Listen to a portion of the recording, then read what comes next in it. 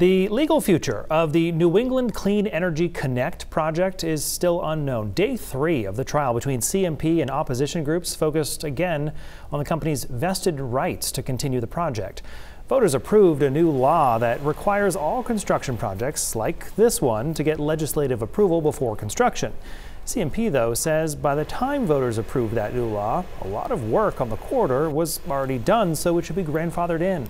Opponents of the project argue the project began construction so CMP's vested rights could be established. Well, today in Portland, former president of the project, Thorne Dickinson, was asked if the company was aware of that opportunity when construction started. We knew that by building the project we could vest our rights. We wanted to do that, and we built that project with the hope of being able to vest the project, but none of those things affected the decisions that were made associated with the construction. That trial will continue tomorrow as more witnesses are expected to be called and testifying. Closing arguments are expected to be heard in 1 week. Then the fate of the project will be in the hands of the jury.